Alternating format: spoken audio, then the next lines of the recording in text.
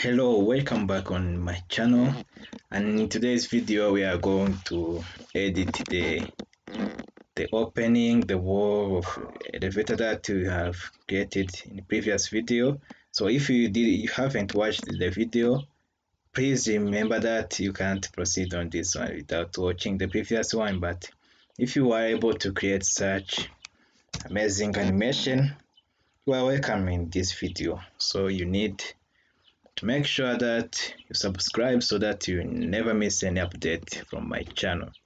And now we are going to edit this amazing simulation that we made using Blender 2.9, but also if you have 2.7, 2.8, it can work.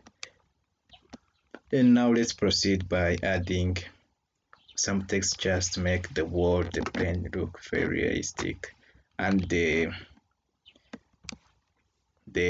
texture that we'll be using today is the checker. Remember the checker, the game, the other game, the board used during that game makes a very realistic textures for the different objects in Blender. And here you can adjust, see that it looks somehow like meaningless. Let me say it like that. So and now here there are different settings that you can work with. For example, you can increase the scale or reduce it. When you increase it, we're going to make something which looks like this one. Yeah, and you see that a wall like this one can be realistic, right? Yeah, it is so realistic. You need to increase the scale for this texture, the checker texture. Yeah, and now you see that is automatically turns into a wall. Yeah, or like the one you see in the modern buildings. Yeah. So let's deal with the plane or the floor of our house in which the elevator is located. Here also you add material. Here you come on the material properties, add new material, and also we are going to use the checker texture as the basic color. And also remember to deal with the plane. Yeah, see, somehow it is going to create kind of pavement, which is very well. So the texture you have here, it is very well. The floor, of course. Yeah, and now you see that we have a floor, we have a wall, but here you need to deal with the color so that the wall will not look like the floor, so that to create kind of difference. Yeah. The other one is not sounding, so let's keep it look like this one.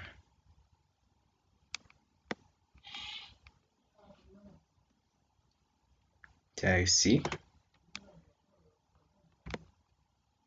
Now we can deal with the remaining parts, the parts of the door, adding new material, change the color to gray, somehow gray. Yeah, and now you have your opening of the elevator. Yeah, it is going very slowly. Yeah, but don't worry about it, because when you render it using your PC, it is going to be very well than mine, and I will be glad. So here you see that the doors, the wall, the floor looks realistic, and you have some light up there. So it's up for today. this is how you can just edit your object in very simple ways in few minutes to have very realistic world on opening for the elevator as well as the floor. Next time we'll be adding the screens, the screen that you find the upper there, counting down or upward, and other buttons that are used to open or close to open the door. If also you like, you can add the second elevator, because most of the time we have two elevators. And to do that, Alt D to double, G specify that is the X, and here C can have the two elevators, but you need to adjust the parts, the space between the two elevators. But if you like, you can let it as how it is. See here there is no animation added to the second one, but we are going to focus on the single elevator, and the other one will come in the upcoming video. So thank you for watching the second part of this video. Remember to hit subscribe so that the next part will be